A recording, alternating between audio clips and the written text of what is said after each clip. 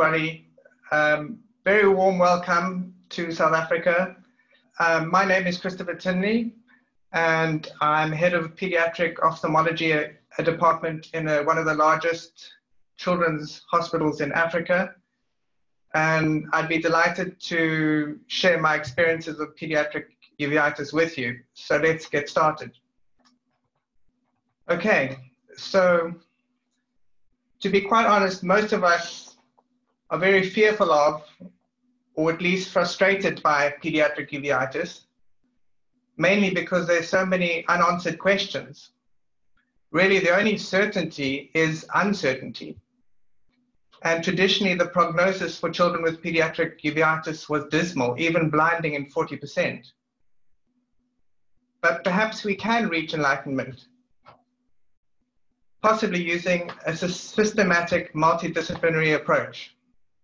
Back to the contents of this webinar. So we're going to talk about uveitis in children in general, and then look at recent consensus statement guidelines, as well as touch on uveitic cataract for a little while and explore some new frontiers.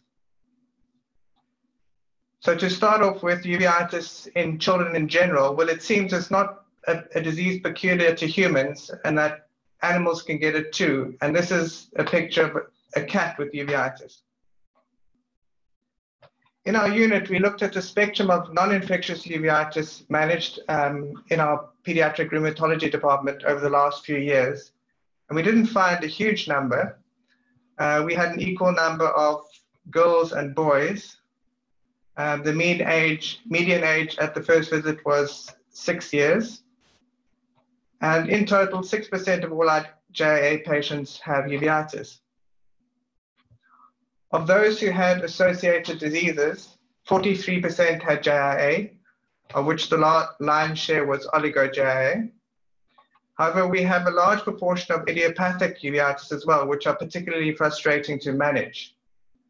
Sarcoidosis, HIV-related, and post-streptococcal syndrome make up the minority. So at Red Cross, we're very fortunate to have a multidisciplinary team to co-manage these patients. We have combined clinics on Tuesday afternoons. The ophthalmology appointment is first, and then the patients move on to see the rheumatologist. We keep continuation sheets of patient data in the clinical folder, and we look after routine blood tests, check blood results, and do rheumatological checks if necessary. Thankfully, the motivation for biological agents and the planning of infusions is done by our rheumatology colleagues, and we're very grateful for that. However, we work in a financially constrained health system, so there's a limit on funding for our biological agents. So we have to be very targeted as far as who we can prescribe them to. This is a copy of the spreadsheet, the continuation sheet we use for each visit. So we enter all the patient's data for the day down these columns, including what bloods have been done and what follow-up is necessary, and as well as the treatment plan here. So let's talk about uveitis in JIA in general. So we know that children at risk are those who have a younger age of onset, those who are ANA positive, girls, and children with oligo-JIA. However, we also know that boys do get it as well as ANA negative patients and polyarticular and psoriatic and entheses related. And no lab findings consistently define a discrete pattern of disease. So how do we go about screening in JIA? Well, there's a lot of confusion surrounding this. Americans have several complicated guidelines, and they don't seem to be able to reach a consensus on what to do with JIA screening. The British are simpler, thankfully, and they have come up with a consensus statement which includes all JIAs, which are screened 4 monthly until they're 11 years old. And they feel that the aim not change the risk sufficiently to determine the screening policy. And we know that in children that present with uveitic eye disease, often they are asymptomatic, and this makes it particularly difficult to pick up at an early stage, hence the need for screening. Occasionally, they do present with red eyes, photophobia, posterior synechiae, and abnormal pupils, and corneal clouding if there's a glaucoma issue or visual impairment. If the eye is painful, it often points to an infective etiology or a reactive one, such as post-streptococcal uveitis, which I'll touch on a bit later. In a young child with uveitis, they may present just with unusual blinking or eye rubbing, whilst visual inattention, preferential attention to auditory signals, or a new onset squint. So be on the lookout for that. So I want to spend a little bit of time on this slide because it's important in the management of these children. So the nomenclature for uveitis grading changed about a decade ago, and it's important because you need to be able to compare your findings from one visit to the next. And in order to do this, you need to be able to use all your superpowers to make sure that the child is comfortable and relaxed for the examination of the anterior chamber. So I usually do this by letting the child sit on the mother or the father's lap and try, if at all possible, to get the child to rest their chin on the slit lamp so you can do a proper slit lamp examination. And then what I do is I turn all the room lights off so that the room is completely dark, and then sit with my slit lamp looking at the anterior chamber and just waiting there for 10 or 15 or even 20 seconds to see if I can start to see cells circulating in the anterior chamber. But it's important to have the room lights dark and all doors closed. At our unit, our routine uveitis workup includes an autoimmune screen, some infectious serology, namely syphilis, toxoplasma, and post-streptococcal, as well as an HIV test, chest X-ray, and a full rheumatological review. I just want to touch on this entity called post-streptococcal syndrome uveitis, which we see occasionally in our unit. Typically, it presents with an acute uni or bilateral anterior uveitis with a hypopyon. And when you do serology, you'll see very raised ASO titers if the child has had a throat infection, or anti-beta DNase titers if the child had a recent skin infection. But it usually responds well to standard treatment protocols, but often recurs when the child is exposed to streptococcal antigens again. It's unclear whether penicillin plays a role in the management of these children, and whether a tonsillectomy removes a reservoir of streptococcus which prevents recurrences. More commonly, however, when a child presents with uveitis, it's not typical of the post-streptococcal syndrome and is more likely to be atypical. But if you find that your strep titers are raised, then you're not quite sure what to make of them, because they could be incidental, just because a child has an incidental throat or skin infection. We very rarely see infective uveitis in our children. We have the occasional toxoplasma.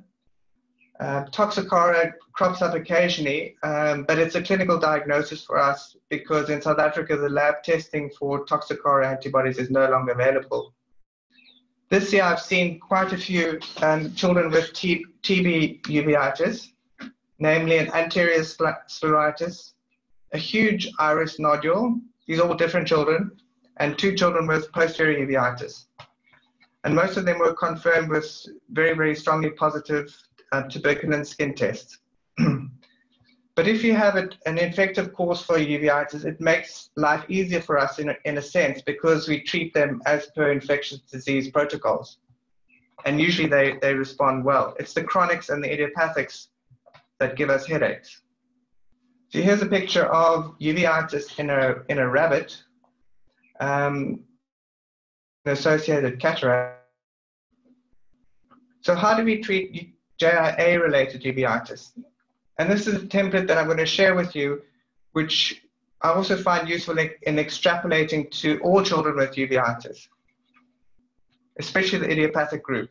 But hopefully you have access to a pediatric rheumatologist or rheumatologist who can help you with the management of the systemic management of children with uveitis, because it can be very complicated for ophthalmologists to manage on their own. The paper I want to specifically talk about is a consensus statement that came out in the Seminars of Arthritis and Rheumatology in 2019. And it gives you a very nice stepwise algorithm on how to manage these children. So the aim of treatment in children with active uveitis is to eliminate all anterior chamber activity. So you should not be happy seeing any cellular activity in the anterior chamber. So phase 1 is to institute topical steroid therapy. And these need to be potent topical steroids, 2 hourly while awake, or even hourly if there's a lot of anterior chamber inflammation. And then keep them controlled with ointment at night, and do that intensively for the first few days, and then taper over 6 weeks according to the response. Use cycloplegics to prevent or break posterior synechia, and in chronic inflammation, consider tropicamide at night. Just be careful in the unilateral uveitis, dilating the pupil if they're in the amblyogenic age group. So what happens if there's no inactivity on more than 2 drops per day after 3 months? Because then you run the risk of developing topical steroid-related cataract and glaucoma. Well, what happens if there's a reactivation once you taper the topical steroids, or if you have new inflammation-related complications? Well, then we have to start disease-modifying drugs like methotrexate. In smaller children, the absorption is adequate if you give it orally, but in bigger children, we have to use a subcut dosage once a week and give it associated folate weekly as well. Prior to commencing these medications, you need to rule out any underlying liver disease, specifically if you're going to use methotrexate. And if you're planning on biologicals, you have to exclude underlying infections like tuberculosis, etc. It's recommended that vaccinations be completed more than 4 weeks prior to commencing the treatment. And critical is to ensure monitoring and that there is adequate place for monitoring of compliance and infections or malignancy as a result of these immunosuppressive therapies. And that's where our pediatric rheumatologists are exceptionally helpful. Occasionally, we reach the stage where after 4 months of methotrexate and topical steroids twice a day, there is still no inactivity or reactivation or new complications, in which case now is the time to add a TNF-alpha antibody. And the one we prefer to use is adalimumab or Humira, as it's a humanized antibody, and use a smaller dose in smaller children and a high dose in children who are heavier. And it's a 2-weekly subcutaneous administration. An alternative to that is infliximab. But the downsides of this is that it has to be administered under an intravenous infusion, 2 to 8 weekly. But it can be very useful if you're worried about compliance of children and whether the Humira is actually being administered correctly at home. We know that methotrexate needs to be used in combination with biologicals, as this reduces the risk of drug neutralizing antibodies. If you can't afford biologicals, then azathioprine is a useful alternative, or if biologicals are contraindicated or ineffective. The consensus group advised against the use of cyclosporin A, mycophenolate, and etanercept in JIA uveitis. And sulfasalazine is only used in HLA-B27 associated uveitis. So very occasionally, and if you're very unlucky, you still don't get a remission after 4 months of biological agents, in which case you have a few options. You can either increase the dose of the biological or reduce the interval between doses, or you can switch between anti-TNF agents.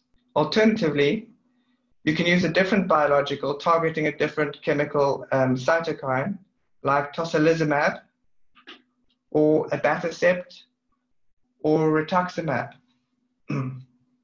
Rituximab has been associated with immune-related reactions, and so often has to be administered with caution with steroid or antihistamine cover. Systemic steroids are recommended as a bridging therapy only. So when you have severe anterior chamber inflammation, a dense vitritis, macular edema, or hypotony, and then you can use either an oral steroid pulse or an intravenous steroid pulse. We often use the intravenous steroid pulse in our setting. So you use 10 to 30 milligrams per kilogram per day for 3 days, and you admit the child to a unit, and in the meantime, you can get all your uveitis investigations done if it's a child who's presenting for the first time. We all know that steroids have very toxic side effects, and I won't go into those in detail, but they should be used systemically with caution. Periocular steroids have a useful role to play as a form of rescue therapy if all else fails, especially if the disease is unilateral. And you can give it subconjunctival, orbital floor, or intraocular. And the steroids recommended are triamcinolone or dexamethasone. And these are associated with fewer systemic side effects. However, you have to consider that anesthetic will be required, and you can develop problems with glaucoma and cataract. Often children respond to steroids with IOP spikes. If you find a child intraocular pressure is spiking due to the steroids, then rather treat the intraocular pressure spike than reducing the anti-inflammatory medication. And I often think of uveitis as like playing a game of chess. You make one move and then you wait for the disease to respond. So it's important to change the medicines or adjust the dose just one at a time, because otherwise it's difficult to gauge the effect of changing each move. A lot of people are concerned about using prostaglandin analogs in uveitis, but generally speaking, they're okay to use. Be careful in children who have had complicated cataract surgery or in aphakic. Just a word about other steroids alternatives. Fluorometholone does not penetrate well into the anterior chamber and therefore has no place in the treatment of uveitis. Be careful about using alpha-GAN or brimonidine in children less than 5 years of age, as this can lead to apnea, hypertension, and somnolescence. Also, it's important to remember that there is very little evidence for the use of topical steroids in uveitis. And often we think we can control the inflammation by non-steroidal agents, when this is really not the case. If you have managed to get a remission with whatever step or stage of treatment you've decided upon, you need to consider a period of at least 2 years before you can start de-escalating treatment. 2 years of inactivity before you can start de-escalating treatment. However, because biologicals are so new to our treatment armamentarium, there's very little data to support the abrupt or gradual dose reduction of these agents. What we often do is we stop increasing the dose according to the child's weight gain with age, or we prolong the intervals between the biological treatments. Remember, when you're starting to wean the child off biologicals, it's incredibly important to do regular ophthalmic screening to see if the child flares up again. So now we're going to touch on some pearls and pitfalls of uveitic cataract. So this is a uveitic cataract in a horse. So how do you go about doing cataract surgery in children with uveitis? Obviously, we do a lensectomy, but whether to implant an IOL or not remains controversial. There is some evidence to suggest that we should only insert an IOL if the suppression of inflammation can be guaranteed. And that's not always possible in developing countries. Some people suggest you do a lensectomy and a plantar vitrectomy, but only if there's posterior segment involvement on B-scan. In our unit, we're quite aggressive with our surgery and do a plantar vitrectomy, lensectomy, capsulectomy, and we trim cyclitic membranes if we see them intraoperatively. Some of you may be lucky enough to have a UBM, in which case you can probably visualize cyclitic membranes before you go in, but we don't have that luxury. So we do it in this manner. It's difficult to know how aggressive you need to be in infective uveitis, however, because it's an acute etiology and you wouldn't expect chronic inflammation to persist after the infection has been treated. However, I have been caught out in the past by doing a lensectomy and inserting an intraocular lens in a child with toxicary uveitis, and she developed chronic inflammation after that, and I haven't been able to get her off topical steroids. So there may be an element of the fact that an infected eye is primed to become inflamed afterwards, even though the infection has resolved. Here are some quotes from a consultant in the UK called Clive Edelston, who's very experienced in the management of children with pediatric cataract. He says, a single aphakic amblyoptic eye rarely adds to visual function, but failing to quickly remove a rapidly forming unilateral cataract during the first years of life will not only produce amblyopia, but also prevent adequate monitoring of posterior segment disease. The family should be informed that in some circumstances, all one can aim for is an eye of normal appearance. IOLs are very easy to put in, but extremely difficult to take out. JIA uveitis is an inflammation like no other, with high rates of IOL cocooning, posterior synechia, and membrane formation. And the drawbacks of aphakia can be trivial compared to the profound visual loss that may result from complications of IOL implantation. So in our setting, we do a lensectomy, capsulectomy, and PPV. If cyclitic membranes are present, they are trimmed. Perioperatively, we use systemic steroids, 1 milligram per kilogram, which is started a week before the surgery, and then we taper them off only after a month. And this is over and above all the other steroid-sparing agents that the child may be on. And then it's important to review the child regularly post-op, as well as to keep the pupil dilated. Sometimes we give intravitreal steroids as well, but I prefer to use just systemic steroids post-op. So let's explore some new frontiers as far as the future management of uveitis is concerned. So this last picture is of a dog who's got a terrible uveitis with hypopia. We are beginning to learn that there are several cytokines which drive uveitic inflammation.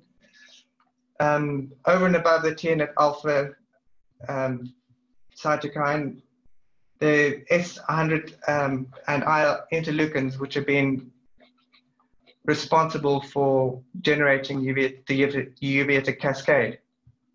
We are only beginning to learn more about the role of the intestinal microbiome in ocular inflammatory disease.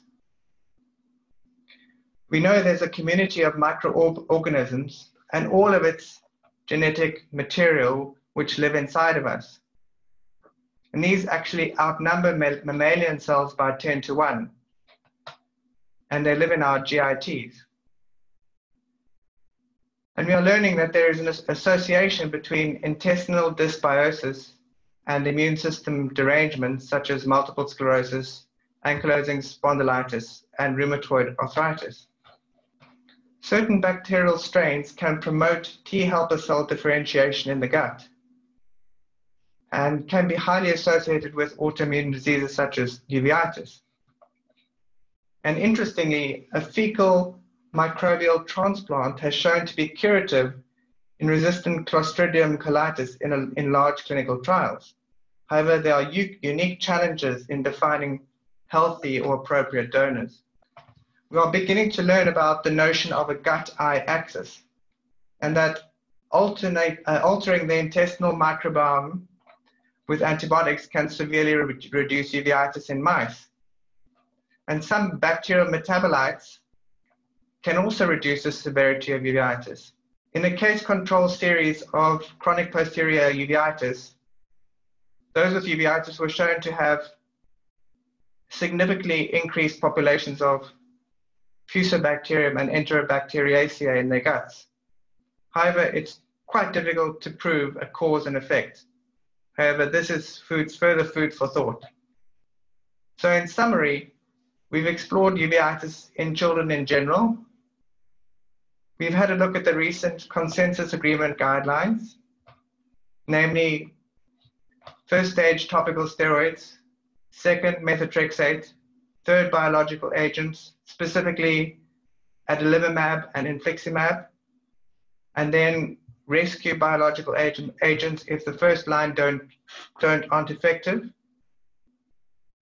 We've also had a look at the pearls and pitfalls of uveitic cataract surgery, as well as explored some new frontiers.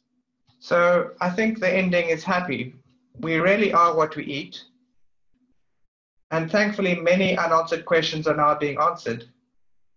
The prognosis is also improving for children with uveitis, with far fewer ending with blinding disease. And it's critical to have a simple, practical, and multidisciplinary approach. Many thanks. So the first question is, how do you manage, or extra step in managing uveitic cataract? Would you advocate intracameral dexamethasone injection at the end of the surgery? I tend not to give intracameral dexamethasone. However, my uveitic cataracts are usually managed by our pediatric vitreoretinal colleagues, and they sometimes give an intravitreal dose. But I prefer to cover the children with systemic steroids rather than giving intraocular steroids. The second question is, how do you manage cases who present with late hypotony and 360-degree peripheral anterior synechia? So that's an interesting question. By implying 360-degree PAS, you're saying that it's they have closed angles. So do you mean closed angle glaucoma, or do you mean hypotony? I think once you've got hypotony, then you're really on a losing wicket, and it's going to be very difficult to rescue an eye when you have hypotony and 360-degree PAS. So that's a difficult one. Okay, the next question is, when would we stop screening or follow-up for JIA-associated uveitis in two clinical scenarios? First, a child without signs of uveitis in multiple visits. Okay, in this scenario, if you have no signs of uveitis in a child with JRA, you have to continue screening them 4 monthly until they're 11 years old, and then you can stop screening. But you can't be reassured by the fact that there haven't been any signs in the past. The second part of that question is a child with a history of JRA-associated uveitis who has been stable without treatment for a considerable period of time. So the child has had uveitis in the past, but has been stable without treatment for a considerable period of time. It'll be interesting to know what age group of child you're thinking of in this question, but as I mentioned earlier in the talk, you should monitor them for at least 2 years before before considering forgetting about screening and monitoring. So the next question is there a need of parenteral treatment for uveitis? I'm not sure exactly what you mean by parenteral. Do you mean oral steroids or intravenous steroids? If you're talking about intravenous steroids, then there is definitely a place for that, and especially when you're worried about a child with acute uveitis or at first presentation when they're presenting with complications, then I often admit the child for a 3-day intensive intravenous prednisone or methylprednisone pulse. So it does have a role to play, definitely. So HLA-B27 anterior uveitis is anterior uveitis which is associated with some of the spondyloarthropathies like ankylosing spondylitis. And if you have if you test it for HLA-B27 and they're positive, then you know that this is most likely the cause of the uveitis, and you can manage it as such. And usually it requires rheumatological intervention and investigation for underlying rheumatological diseases. Okay, I'm glad you've asked this question. Do you prefer portable slit lamp in cell detection? Because it's often very difficult to look at the anterior chamber in very wiggly, busy children. I find the slit lamp chair the best form or the best way of examining children for anterior uveitis. But as I said before, you have to use your superpowers to make sure that they are calm and comfortable and relaxed when you're looking at the anterior chambers.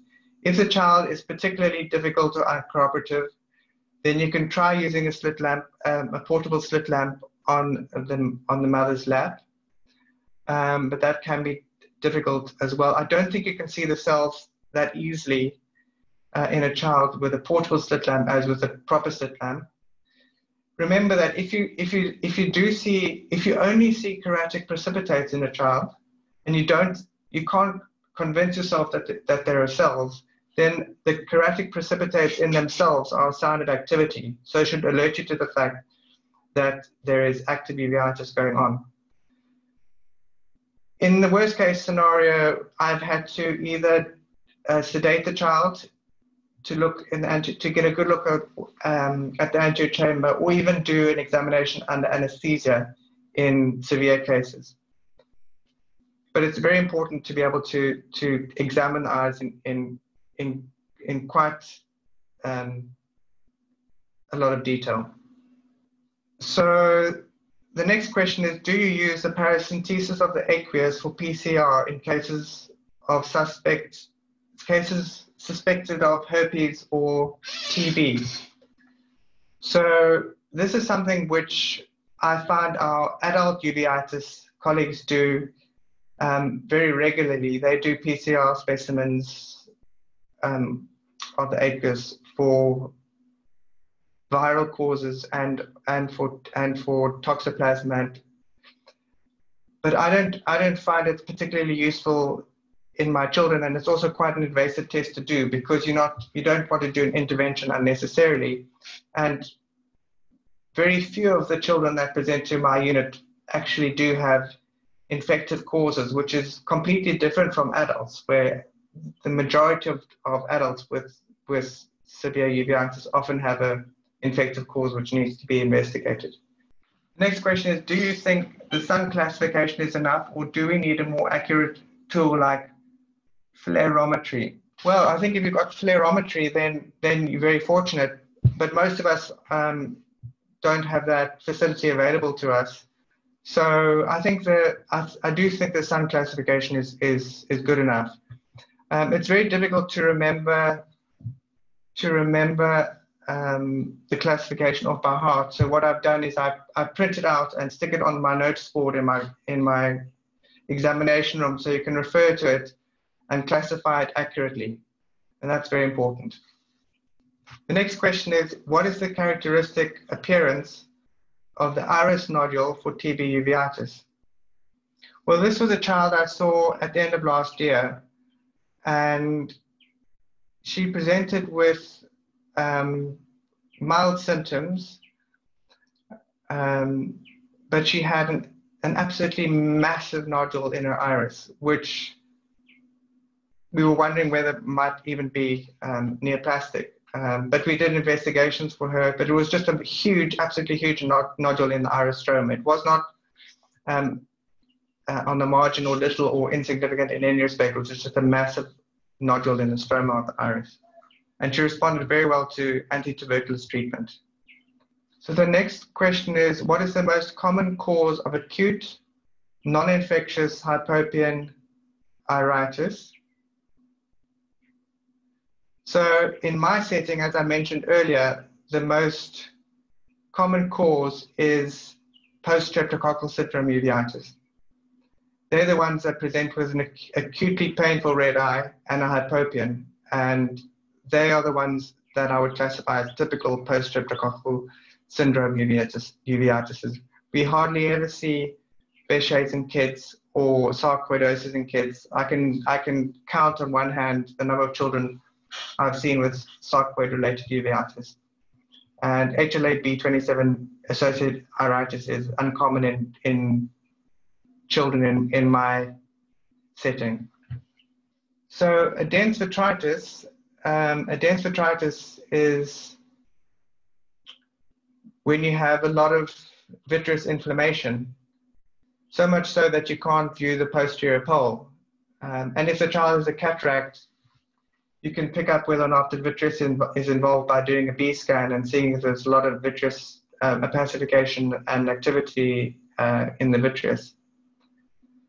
But if a child does have dense vitritis, then it's unlikely that topical steroids will manage to control it, and then you need to start implementing a systemic treatment. A lot of patients wonder, a lot of doctors wonder whether prostaglandin analogs are not contraindicated in uveitis. I'm fairly relaxed about using them, to be honest. I know that they can cause maculopathy and CMO in adults who've had complicated surgery, and in diabetics. But I'm fairly happy to use it when I'm stuck, as far as glaucoma medication is concerned. The next question is, if you advise leaving the child aphakic, do you advise a contact lens where after the post-op inflammation has subsided? Yes, ideally, if the child it tolerates a contact lens, and a contact lens will reduce the amount of anisoconia. But in some children, it's impossible to manage them with a contact lens, in which case you have to use aphakic specs, even though it's unilateral, and then try and patch them as best you can. But ideally, contact lenses would be your first option.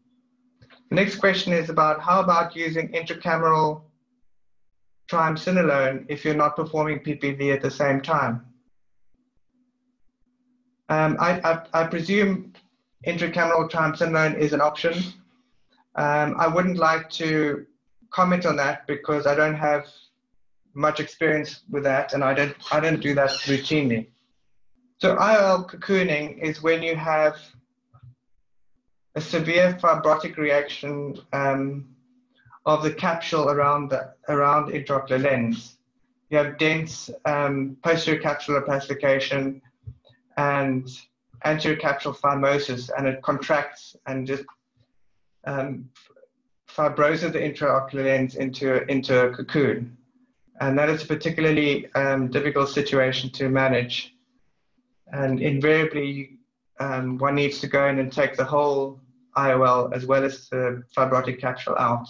So this is a complication best avoided by not inserting an intraocular lens in a child with uveitis that's poorly controlled. If you do decide to use an IOL, then I would always recommend using a Alcon Acrosoft lens. They have the best track record in in children. Okay, the next question is, how can we view the cyclitic membrane? So there are two ways of doing this. The first is by UBM, if you're lucky enough to have it. And the second way is intraoperatively. So my pediatric vitreoretinal colleagues tend to approach the uveitic cataract from anteriorly, and they use the cutter and the aspiration to aspirate the cataract, and then they take the posterior capsule and introduce a light source into the anterior chamber. Sometimes you need iris hooks to pull the pupil out the way. And then they do deep indentation to look for cyclitic membranes before they place the ports for the PPV. And this is important because if you place a port through a cyclitic membrane, then you can induce retinal breaks, which are difficult to manage. So I've had a few children who have developed giant tears after uveitic cataract surgery and have needed silicone oil. So you've got to be very, very careful about where you put your ports if you're putting in ports for a PPV.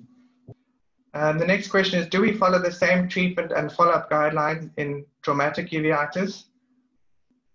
No, well, traumatic uveitis is a completely different condition, and that does not usually become chronic and responds to the usual treatment with anti-inflammatories topically, like topical steroids for a few weeks. But it's not something which tends to become chronic, and so is usually self-resolving. The next statement is that it's difficult to rehabilitate with a contact lens in a young child. Which contact lens do you prefer? It is difficult to rehabilitate a young child with a contact lens. We use soft contact lenses if we can in small children. I think most of us have steered away from the use of hard contact lenses for pediatric cases, but whichever one you have available to you. And usually they soft monthly, 3 monthly contact lenses like Silsoft. So the next question is, how would you manage pre-op cataract in uveitis pediatric patients?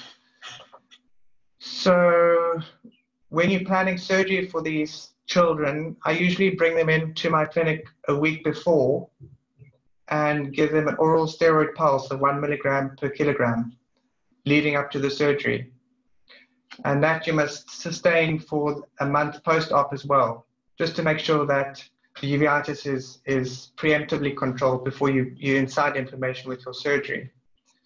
Some people say you should wait for 3 months of quiescence before you attempt cataract surgery, but sometimes your hand is forced if you've got a child with bilateral cataracts and they're non-functional because the cataracts are so visually significant, in which case you need to intervene earlier, but just make sure that the child is very, very adequately immunosuppressed around the time of surgery when you do that. So again, which IOL do you prefer for uveitic children cataract? As I said before, I'd be very cautious about using an IOL at all in children with uveitic cataract. Be very, very cautious about using IOLs. They end up causing more trouble than help. So the next question is a good one. You have suggested a stage-wise treatment plan. Can we use biologicals directly to avoid steroid complications?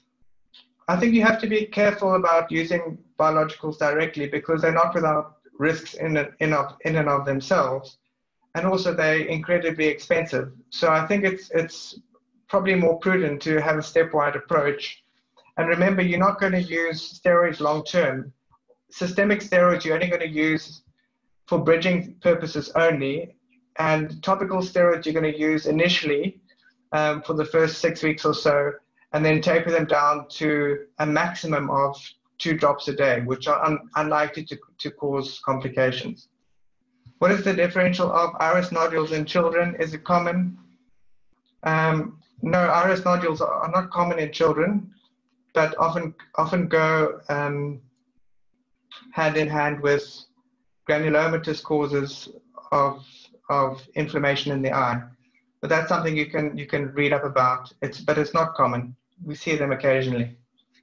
And the only TB nodule I saw, as I explained earlier, was a child who had a huge nodule in the stroma of the iris, which was spectacularly large. We've had this question before. I'm quite relaxed about using prostaglandins in uveitis. I think you've got to be more careful in adults who are more prone to cystoid macular edema.